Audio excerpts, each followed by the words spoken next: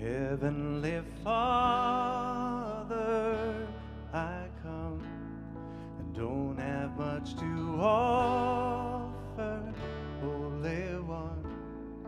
I'm humbled by all that you have done. And even though I walk through the valley, I don't have to fear. You have called me from my sorrow to gladness. I have you. What more could I want?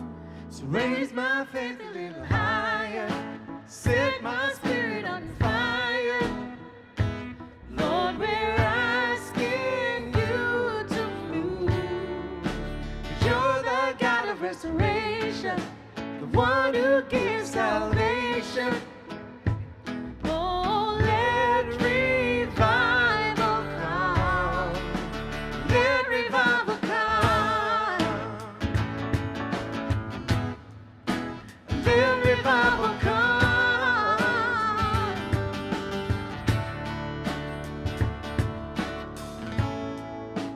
You are the God who calms the sea, the same God who healed me. You are the one who makes me strong. And even though I walk through the valley, I don't have to fear, no, no. You have brought me from my sorrow to gladness, and I have you. What more could I want? So raise my faith a little higher and set my spirit on fire. Lord, we're asking you to move. You're the God of restoration, the one who gives salvation. Oh, let revival come. Let revival come. Let revival come. Let revival come. Let revival come.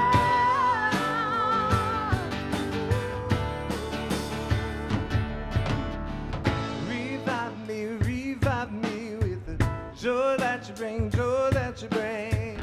Revive me with the joy that you bring, joy that you bring. Revive me with the joy that you bring, joy that you bring. Revive me with the joy that you bring, joy that you bring. Revive me with the joy that you bring, joy that you bring. Revive me with the joy that you bring, joy that you bring. Revive me with the joy that you bring, joy that you bring.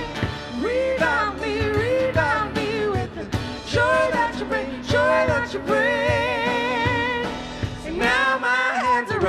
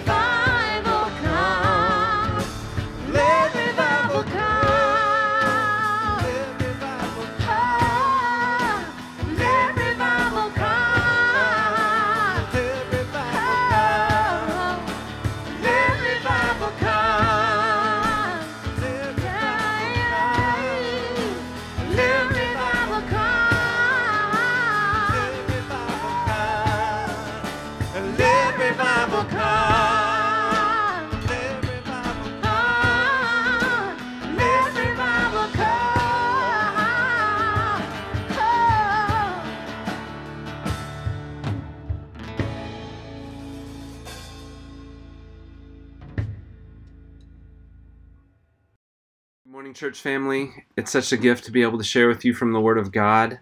We are going to jump right into Matthew chapter 4, starting in verse 12. I'm just going to read straight through to the end of this chapter. When Jesus heard that John had been put in prison, this is John the Baptist, he returned to Galilee. Leaving Nazareth, Jesus went and lived in Capernaum, which was by the lake in the area of Zebulun and Naphtali, to fulfill what was said through the prophet Isaiah, land of Zebulun and land of Naphtali, the way to the sea along the Jordan, Galilee of the Gentiles. The people living in darkness have seen a great light. On those living in the land of the shadow of death, a light has dawned. From that time on, Jesus began to preach, "Repent, for the kingdom of heaven is near." As Jesus was walking beside the Sea of Galilee, he saw two brothers, Simon, called Peter, and his brother Andrew. They were casting a net into the lake, for they were fishermen. "Come follow me," Jesus said, "and I will make you fishers of men." At once they left their nets and followed him. Going on from there, he saw two other brothers, James, son of Zebedee, and his brother John. They were in a boat with their father Zebedee, preparing their nets. Jesus called them, and immediately they left the boat and their father and followed him. Jesus went throughout Galilee, teaching in their synagogues, preaching the good news of the kingdom, and healing every disease and sickness among the people. Wow. News about him spread all over Syria, and people brought to him all who were ill with various diseases, those suffering severe pain, the demon-possessed, those having seizures, the paralyzed, and he healed them. Large crowds from Galilee, the Decapolis, Jerusalem, Judea, and the region across the Jordan followed him. Amen. So as I read this passage and look at the sections of the setting, the context that the writer sets, as well as the narrative that he continues to unpack, there's four themes that I want to draw out as we go. Themes of hope, repentance, humility, and power. And in the kingdom of God, I believe that there is a strong correlation between these four values or concept or heart postures, rhythms of life. And so here we have verse 12. Jesus hears that John has been put in prison, so he changes his location. He moves up to the area of Galilee. And, according to historians and theologians, Galilee was known as kind of a backwards area, uncouth, not the place that you expect a king to lay the groundwork for his kingdom, but that's where Jesus goes. And Matthew, the writer here, looks back to Isaiah and pulls out this prophetic passage out of Isaiah 9, which is where we get the prophecy we so often go to at Christmas of "Unto you a child is born." So before Isaiah gets to the "Unto you a child is born," there's these verses about Zebulun and Naphtali. And Zebulun and Naphtali, two tribes of Israel, in the Old Testament, those tribes and the land allotted to them went through a pretty rough time of being conquered by enemy nations, being conquered back by Israel, and in the midst of the narrative of Israel and Judah turning away from the Lord and then being conquered by their enemies, Zebulun and Naphtali had an extra rough time. And so at the point Isaiah is writing, he is proclaiming hope over Zebulun and Naphtali and over Israel as well. And, in looking at the Old Testament through a Jesus lens, I just want to say that whether the experience of darkness was a result of oppression, so think Israel and Egypt, when Joseph moves to Israel and the Israelites multiply and they become oppressed by Egypt. So they're experiencing darkness as a result of oppression, or other times as a consequence of rejecting God, so the resulting judgment on Israel for forsaking the covenant. God speaks redemption over his people. And ultimately, the redemption, the fullness of our redemption is found in Jesus, in him laying down his life to take it up again, in defeating death, sin, and Satan, and his victory as he was raised from the dead. God speaks redemption and hope over us in the places of darkness that we are living in. He speaks hope over us today, and that hope is Jesus. It's not a feeling. It's not something we just conjure up. It's a person, and I just want to say here, especially as we move into repentance, that in many times in the New Testament, Jesus is preaching and teaching using figurative language. He's got parallels and analogies and parables.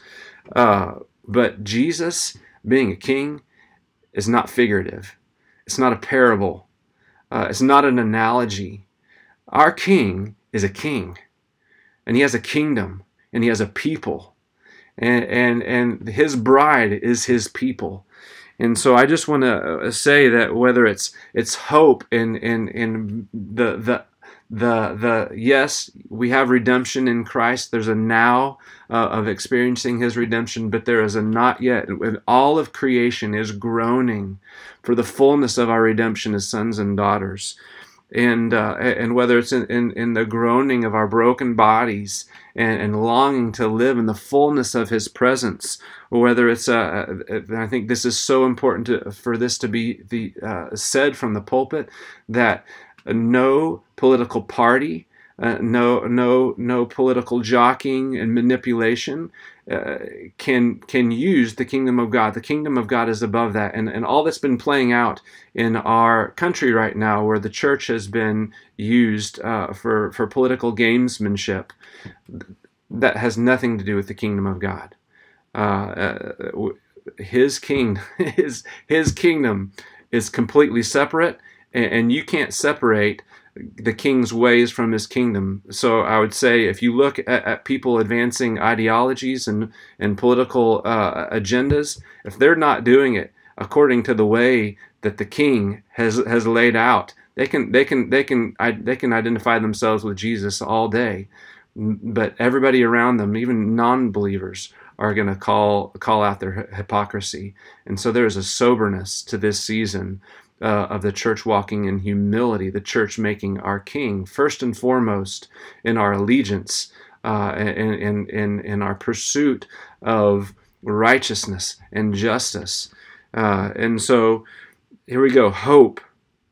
And then Jesus takes up this proclamation that John the Baptist had already been calling out: repent, for the kingdom of heaven is near. Jesus is announcing his kingdom with a call to repentance. That is no joke. That's no coincidence. That the initiation of the proclamation of the kingdom by Jesus is a call to repentance. And I just want to say that repentance can be a heavy and sober thing, but living a lifestyle of repentance yields freedom. It yields healing. It's living outside of shame and condemnation. So I want to rejoice in this call to repentance.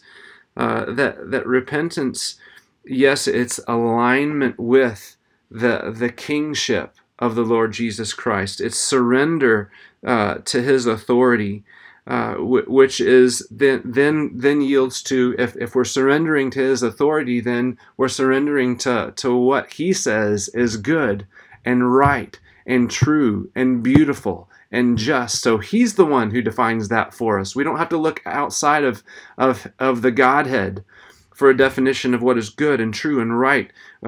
His Spirit is in us, so he is shepherding us on a moment-by-moment basis, and what it looks like to follow him. And following him means recognizing that there are choices and motivations and thought processes that are not in alignment with who he is.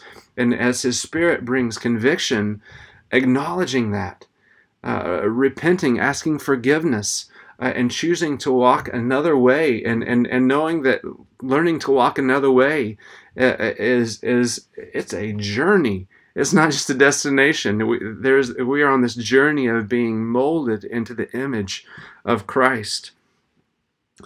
Him revealing blind spots, places in us that are bent, rebellious, wounded, places where we react. And this is an exercise. This is a rhythm of life, of confession, repentance. Right now in my life, more than ever before, and I really believe in our journey as a church body, this is true as well. That one of the hardest places of repentance, and this is going to lead right into humility. It is yielding the right to be offended. And oh my, how hard is this? And that it's so, in some ways it feels so complex because if one is on the receiving end of injustice and oppression, that does not mean for the person who is being oppressed, or those who are wanting to enter in with them to call out for justice. That does not mean that we hold back in crying out to the Lord and crying out to systems of power, etc., in ways that we can. But personally, laying down the right to hold on to offense, oh wow, it's not a small thing. And so I just want to invite you, regardless of whether it's just day-to-day relationships in your household, it could be issues surrounding politics right now. It could be issues of just really being hurt and raw, and living in an ongoing experience of trauma in terms of racial injustice and racial oppression. Laying down the right to be offended and to act out of offense, it's a God thing. It's not something that we can do in and of ourselves, and I don't think it's something that just happens in isolation. The finding refuge in the Lord, and Him initiating places of healing, I believe, is what starts hope. Him bringing hope, Him speaking hope, and beginning the healing process in us. I believe lays a foundation for us to yield our right to be offended. But I just want to invite you to interact with the Lord in the coming days, and ask Him, what does it look like for me personally to lay down the right to be offended when I feel like I am unjustly treated, or when my expectations are not met. Humility. So Jesus is walking along the Sea of Galilee. He runs into some fishermen, and culturally, societally, pretty much anywhere you go, fishermen aren't the highest on the totem pole of class or earnings. And maybe there's some huge conglomerates that are doing fishing these days that are raking in the dough. But fishermen are it's a humble profession.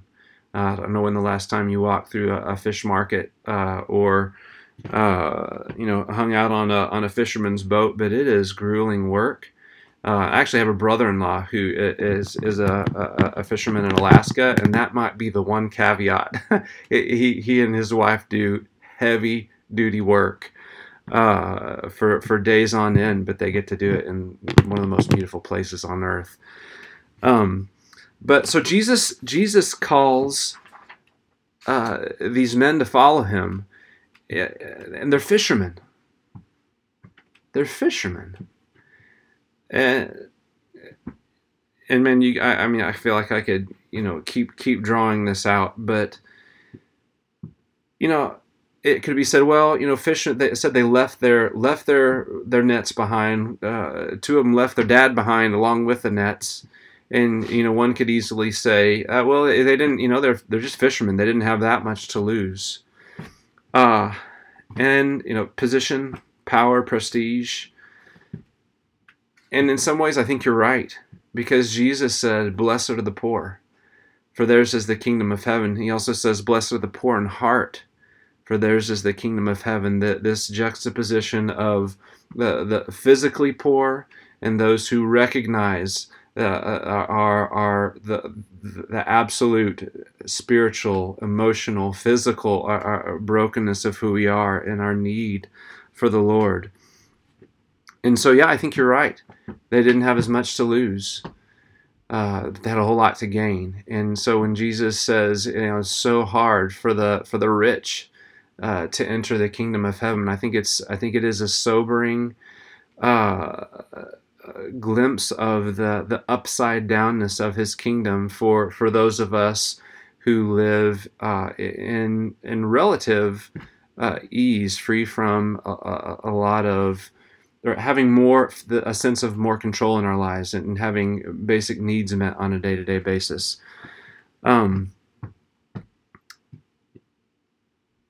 I alongside repentance and confession and a willingness to lay down our rights to be offended, I believe that cultivating humility in all that we do as who we are as His people it's make or break. It's not just a matter of can we survive on a day-to-day basis, just getting our daily life stuff done. I believe that the church, it's a make or break posture for the church in this season of history, is that we choose humility. And I shared just a little bit last week about just feeling like they're in multiple areas of my life that are combining to bring a lot of emotional, mental weight, that just a sense of being crushed, and the Lord saying, that's because you're trying to accomplish change. You're trying to control things that you have no control over. You weren't meant to try to control, and that I am the one who sits under the weight of these impossible or seemingly impossible situations, and I want you hidden in me. And part of that means yielding control. It means yielding the right to be understood, or the right to be right, the right to control. And so I want to invite you to press into the Lord in your journey, and ask Him, where are places where you want to shepherd me, and what it looks like to walk in humility, because I believe, and I feel like I'm just starting to taste more of this in this season of life, that humility means freedom. It means being out from underweight that we weren't meant to carry. And it also means being able to carry more than we thought we could carry, because we're letting Him carry the burden. And we're able to enter in with others, to love and to serve, being free from being focused on myself and what's happening in me, and being able to give from this place of humility. Last theme in that list of hope, of repentance, humility, is power. It says, Jesus went throughout Galilee, teaching in their synagogues, proclaiming the good news of the kingdom, and healing every disease and sickness among the people. And news started going beyond that Galilean region, across the Jordan into other countries. And going back to the issue of control, the people that were coming to Him said they were ill with various diseases, those suffering severe pain, demon possessed, those having seizures, paralytics. Talk about living in a place of having no control over extremely debilitating, painful, fearful experiences of suffering, Jesus stepped into these places of impossibility in human power or effort, and he began to show the power of the kingdom of God. And it happened in tandem with the proclamation. He's preaching and speaking and teaching and modeling, revealing the heart of the Father. And this proclamation is accompanied by a demonstration of the power of God. And I just want to ask you, what do those crowds look like? Smell like? What's the feel? You have the people who are coming in these places of deep brokenness, of pain, people who have been marginalized, pushed to the edge because they're cursed. That's why they're experiencing what they're experiencing, is because they're cursed for some reason. What did they do? What did their parents do? What gods did they offend? And then you have the people who are going the other way, who have been healed, and their lives have been totally rocked by the power of God. And so you have this incredible combination of brokenness and pain and suffering meets the kingdom of God, and it's drawing these huge crowds. Oh, what would it have been like to be there, to experience this? And man, I look at it now and I said, oh, I would have been one of the ones who had just left everything and gone to be where Jesus was, to receive from him, to follow him. And I think that's the call. That's the call right now, and that's what I want to leave you with. Is his call is repent, for the kingdom of heaven is near. And just as he called Simon and Andrew and Peter and Andrew and James and John to follow him, his call is follow me. Follow me. Repent, for the kingdom of heaven is near, and follow me. And I believe that we, as we follow him, as we live a lifestyle of repentance, that we're going to experience hope.